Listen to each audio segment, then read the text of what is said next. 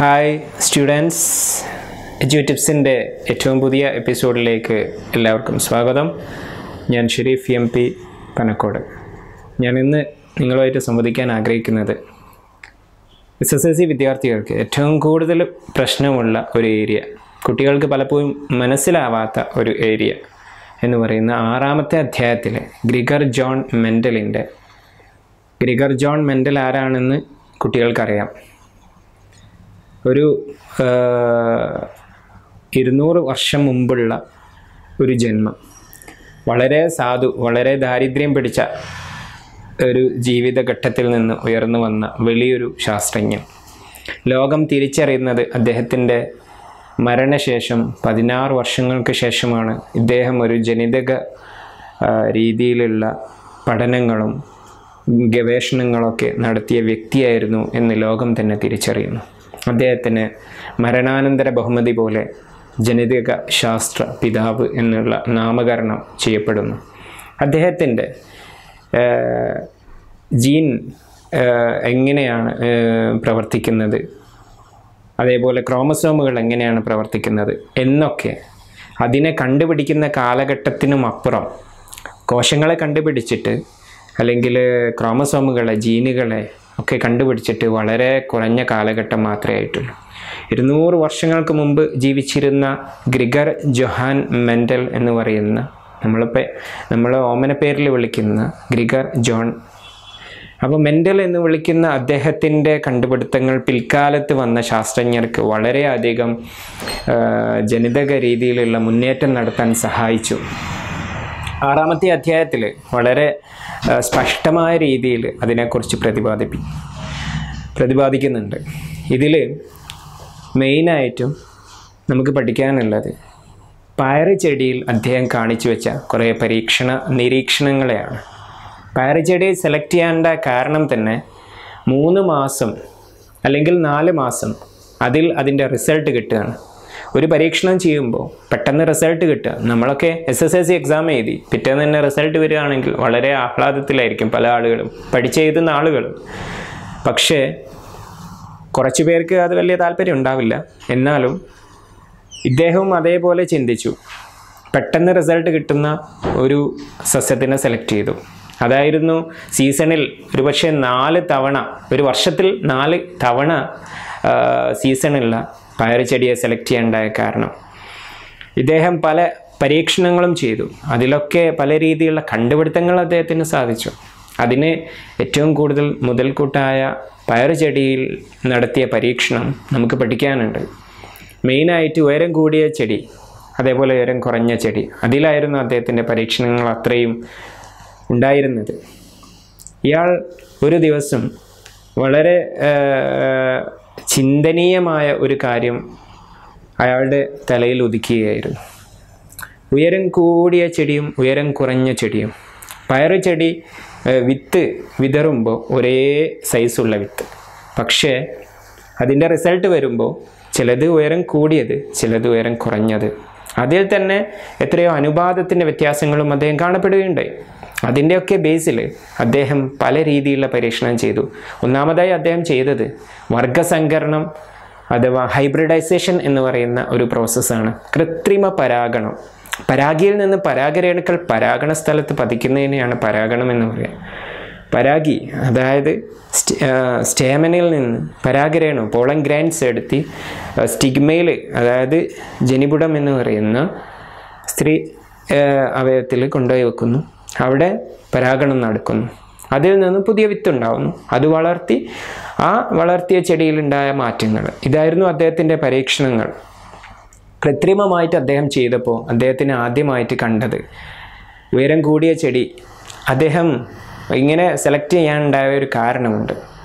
ഒരു ട്രെയ്റ്റ്, ഒരു ഗുണം, ഒരു ക്യാരക്ടർ, ആ ക്യാരക്ടറിൻ്റെ ഒരു ഗുണം മാത്രം വെച്ചിട്ടാണ് അദ്ദേഹം ചെയ്തത് ആദ്യത്തിൽ. അതായത് ട്രെയ്റ്റ് എന്ന് പറയുന്ന സവിശേഷമായ വേർഡ് അദ്ദേഹം ഉപയോഗിച്ചത് ഒരു വസ്തുവിൻ്റെ ഗുണത്തിനെയായിരുന്നു.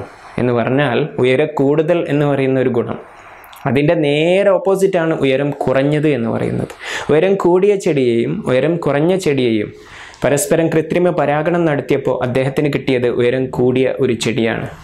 അദ്ദേഹത്തിൻ്റെ മനസ്സിൽ ഒരുപാട് ആശങ്കകൾ, ഒരുപാട് പ്രശ്നങ്ങൾ, ഒരുപാട് ചോദ്യങ്ങളുണ്ടായിരുന്നു. അദ്ദേഹം മറ്റൊന്നും ആലോചിച്ചില്ല. ആ ഒരു ചെടി, ഒരു ഉയരം കൂടിയ ചെടി അവിടെ വെച്ചു. അതിനെ സ്വന്തമായി പരാഗണത്തിന് വിട്ടു. അദ്ദേഹത്തിന് കിട്ടിയ റിസൾട്ട് 3 വലിയ ചെടിയും ഒരു ചെറിയ ചെടിയും. ആദ്യം അദ്ദേഹം എടുത്തത് ഒരു ചെറിയ ചെടിയായിരുന്നു. എന്നാൽ അതിലുണ്ടായ 1ാം തലമുറയിൽ ഉയരക്കൂടുതൽ എന്ന് പറയുന്ന ചെടി മാത്രമേ ഉണ്ടായിരുന്നുള്ളൂ. ഉയരം കുറഞ്ഞത് എന്ന് പറയുന്ന ഒരു ഗുണം അവിടെ പ്രത്യക്ഷമായിരുന്നില്ല. അപ്പോൾ 1ാം തലമുറയിൽ പ്രത്യക്ഷമായില്ല, പക്ഷേ 2ാം തലമുറയിൽ പ്രത്യക്ഷമായി. അദ്ദേഹത്തിൻ്റെ കണക്കുകൾ വല്ലാതെ കൺഫ്യൂസ്ഡ് ആക്കി. അദ്ദേഹം എഴുതി നോക്കി. ക്യാപിറ്റൽ ടി എന്ന് പറയുന്ന ലെറ്ററിൽ അദ്ദേഹം കാണിച്ചു. Capital T. അപ്പോൾ ഒരു ടി മാത്രം എടുത്ത് ചെയ്താൽ പോരാ. അതിന് ടി എടുക്കാനുണ്ടായ കാരണം, ടോൾ എന്ന് പറയുന്നത് ഇംഗ്ലീഷ് ലെറ്ററിലെ ഉയരക്കൂടുതലിനെ കാണിക്കുന്ന ഒരു വേർഡാണ്. അതിൽ ടോൾ എന്ന് പറയുന്ന ആദ്യത്തിലെ അക്ഷരമാണ്. അപ്പോൾ ടോൾ എന്ന് പറയുന്ന ആ ഉയരം കാണിക്കാൻ വേണ്ടി ആദ്യത്തെ അക്ഷരം എടുത്തു. പക്ഷേ അദ്ദേഹത്തിന് ഉറപ്പുണ്ടായിരുന്നു ഒരു ഗുണത്തെ കാണിക്കണമെങ്കിൽ അത് ഏതോ 2 ഘടകങ്ങളുണ്ട് എന്ന്. അപ്പോൾ ഘടകങ്ങളെ കാണിക്കുക എന്നുള്ളതായിരുന്നു ആ ഒരു വലിയ ടി കൊണ്ട് ഉദ്ദേശിച്ചത്. പക്ഷേ ഒരു ടി പോരാ. 2 ഘടകങ്ങൾ ചേർന്നാണ് ഒരു ഗുണം പ്രത്യക്ഷമാവുന്നതെങ്കിൽ അതിന് 2 ടിയെ കാണിക്കേണ്ടിയിരിക്കുന്നു.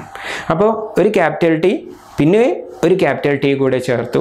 അതിൻ്റെ നേരെ ഓപ്പോസിറ്റ് അദ്ദേഹം എടുത്തത് മറ്റൊരാവശ്യത്തിന് വേണ്ടിയായിരുന്നില്ല, വളരെ സിമ്പിൾ ആവാൻ വേണ്ടിയിട്ട് അദ്ദേഹം സ്മോൾ ടിയെ ഉപയോഗിച്ചു.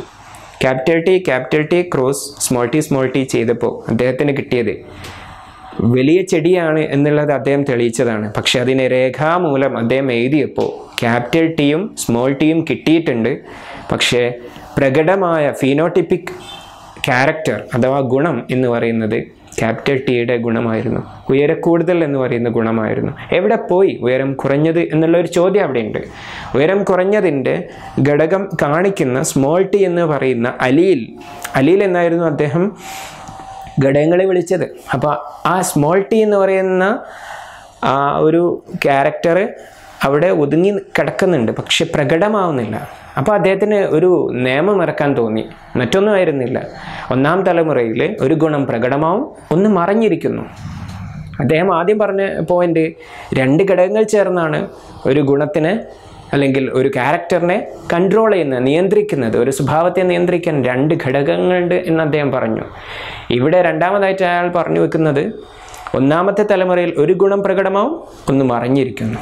3ാമതായിട്ട് അയാൾ പറഞ്ഞു വെക്കുന്നത് സ്വപരാഗണം നടന്ന് 4 മക്കളുണ്ടായപ്പോൾ 4ൽ 3 എണ്ണം വലുതാണ്, 1 എണ്ണം ചെറുതാണ് എന്ന് പറഞ്ഞാൽ ആ ചെറുത് എന്ന് പറയുന്നത് 1ാം തലമുറയിൽ പ്രകടമായില്ല, പകരം 2ാം തലമുറയിൽ പ്രകടമായി.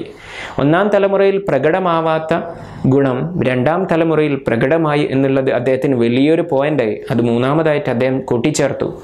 മറ്റൊന്നും അദ്ദേഹം കണ്ടുപിടിച്ചൊരു കാര്യം, 3 ഗുണങ്ങൾ വലുതാണ്, പക്ഷെ 1 മാത്രം ചെറുത് എന്ന് പറയുമ്പോൾ 3:1 എന്ന് പറയുന്ന അനുപാതം അദ്ദേഹം അത് സ്ഥിരീകരിക്കാനായി പിന്നെയും കുറേ കാര്യങ്ങൾ ചെയ്തു. വശങ്ങളിൽ അതേപോലെ അഗ്രങ്ങളിലുള്ള പൂക്കളുടെ സ്ഥാനം വെച്ച് അദ്ദേഹം ചെയ്തു നോക്കി. ആക്സിയലും ടെർമിനലുമായിട്ടുള്ള സ്ഥാനങ്ങൾ, പൂക്കളുടെ സ്ഥാനങ്ങൾ വെച്ച് ചെയ്തു നോക്കി. Position of the flower. അതേപോലെ തന്നെ മറ്റൊരു കാര്യം, മറ്റു പല ഗുണങ്ങൾ, അതായത് റൗണ്ട് സീഡ്, റിങ്കിൾഡ് സീഡ്, ഉരുണ്ടതും ചുളുങ്ങിയതുമായിട്ടുള്ള വിത്തുകളെ വെച്ചിട്ട് അദ്ദേഹം ചെയ്തു. ഇപ്പോഴൊക്കെ അദ്ദേഹത്തിന് കിട്ടിയത് 3:1 എന്ന് പറയുന്ന അനുപാതത്തിൽ ഒരു ഗുണം മേൽക്കൈ നേടി ഇരിക്കുന്നതായിട്ട് കണ്ടു. അപ്പോൾ അവിടെയൊക്കെ അദ്ദേഹം കാണിച്ചൊരു കാര്യം, അദ്ദേഹത്തിൻ്റെ പോയിന്റ് 4ാമതായിട്ട് എഴുതി വെച്ചു. ഇതിങ്ങനെ ഒരു സ്വഭാവത്തിനെ കുറിച്ച് പറയുമ്പോൾ അതിൽ 3:1 എന്ന് പറയുന്ന അനുപാതത്തിലാണ് ആ സ്വഭാവങ്ങൾ കാണിക്കപ്പെടുന്നത്.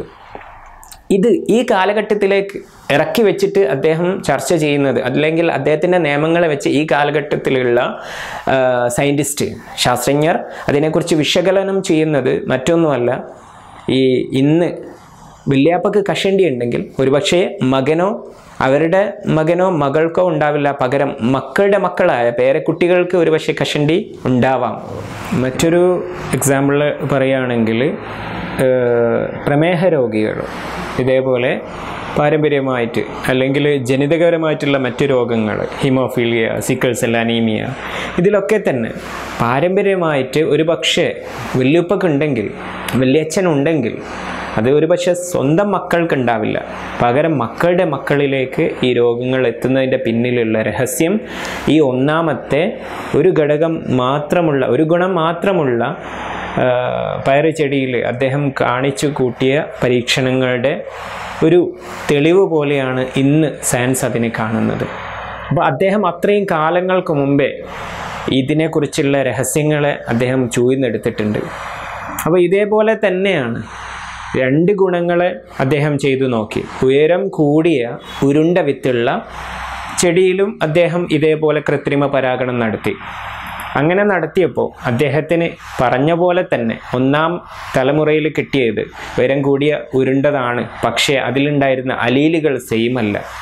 കുട്ടികൾ കണ്ടതാണ്. TTRR അതിനോട് ചേർന്ന് അതിൻ്റെ സ്മോൾ ലെറ്റർ ആയിട്ടുള്ള സ്മോൾ t സ്മോൾ r, ഈ രീതിയിൽ അദ്ദേഹം ഗ്യാമീറ്റുകൾ, ബീജകോശങ്ങൾ എടുത്ത് 1ാം തലമുറ ഉണ്ടാക്കിയപ്പോൾ അതിൽ അലീലുകൾ 4 വ്യത്യസ്ത അലീലുകളായിരുന്നു. ക്യാപിറ്റൽ T ഉണ്ട്, സ്മോൾ t ഉണ്ട്, ക്യാപിറ്റൽ R ഉണ്ട്, സ്മോൾ r ഉണ്ട്.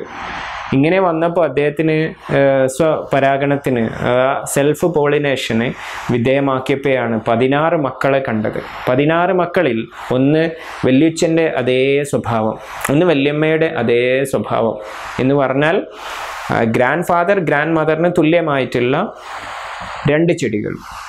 മാതാപിതാക്കളുടെ അതേ അലീലുകളുള്ള 4 എണ്ണം, ബാക്കി 10 എണ്ണം വെറൈറ്റി ആയിട്ടുള്ള അലീലുകൾ കാണിച്ചു. ഇതിനർത്ഥം വെറൈറ്റി എന്ന് പറയുന്ന രീതിയിലുള്ള സ്വഭാവങ്ങൾ കൈമാറ്റം ചെയ്യപ്പെടുന്നത് ഇതിലൂടെയാണ് എന്ന് അദ്ദേഹം തെളിയിക്കുകയുണ്ടായി. അപ്പം വേരിയേഷൻ കാണിക്കുകയാണ്. ജീവിതത്തിലായാലും അതേപോലെ തന്നെയുള്ള പല രീതിയിലുള്ള അവസ്ഥകളിലും ഒരുപാട് വ്യത്യാസങ്ങൾ. അപ്പോൾ ചില ആളുകൾ പറയാറുണ്ട്, നിന്നെ കണ്ടിട്ട് നിൻ്റെ വാപ്പയും ഉമ്മയൊക്കെ വളരെ നല്ല ആളായിരുന്നു, നീ ആകെ ആൾ മാറിപ്പോയല്ലോ, എന്താ ഇങ്ങനെയൊക്കെയാണ്. അപ്പോൾ അങ്ങനെ പറയുമ്പോൾ, നല്ലത് എന്ന് പറയുമ്പോൾ അല്ലെങ്കിൽ കോലത്തിലാവാം, അല്ലെങ്കിൽ മറ്റു സ്വഭാവത്തിലാവാം, ഏത് രീതിയിലായാലും അപ്പോൾ ഇങ്ങനെ മാറ്റങ്ങൾ വരാം. അങ്ങനെ ഉണ്ടാകുന്ന മാറ്റങ്ങളെ അദ്ദേഹം മ്യൂട്ടേഷൻ എന്നും പുതിയതായിട്ടുണ്ടാവുന്ന മെൻ്റലിൻ്റെ തിയറികളിൽ ഒരുപക്ഷെ മ്യൂട്ടേഷനും സാധ്യതയുണ്ട് എന്നും പറയുന്നുണ്ട്. പുതിയ സയൻസ് അതിനെക്കുറിച്ചും പറയുന്നു. മാറ്റങ്ങൾക്ക് പിന്നിൽ മെൻ്റൽ പറഞ്ഞ കാരണങ്ങൾ മാത്രമല്ല, മ്യൂട്ടേഷനും ഉണ്ട്. എന്നാലും ഇദ്ദേഹം ഒരുപാട് കാര്യങ്ങൾ ചെയ്തു വെച്ചിട്ടുണ്ട്. 1, 2, 3, 4 ഗുണങ്ങളെ ഒരുമിച്ച് വെച്ച് അദ്ദേഹം ചെയ്തു നോക്കി. അപ്പോഴൊക്കെ അദ്ദേഹത്തിന് കിട്ടിയത് 2 ഗുണങ്ങൾ വെച്ച് ചെയ്തപ്പോൾ 9:3:3:1 റേഷ്യോ എന്ന് പറയുന്ന രീതിയിൽ കിട്ടി. ഇതൊക്കെ ഇന്നത്തെ കാലഘട്ടത്തിലേക്ക് ചേർത്ത് വെച്ച് നോക്കുമ്പോൾ പുതിയതായിട്ടുള്ള പല രീതിയിലേക്കാണ് കാര്യങ്ങൾ പോകുന്നത്. ഏതായാലും മെൻ്റലിൻ്റെ ഈ ഒരു കാര്യം വളരെ കൃത്യമായി എന്തായാലും SSLC പരീക്ഷയ്ക്ക് ചോദിക്കുമെന്നുള്ള കാര്യത്തിൽ ഒരു സംശയവും വേണ്ട. ഇത് കൃത്യമായിട്ട് നിങ്ങൾക്ക് പറഞ്ഞു തരാൻ കഴിഞ്ഞു എന്ന് വിശ്വസിക്കുന്നു. ഈ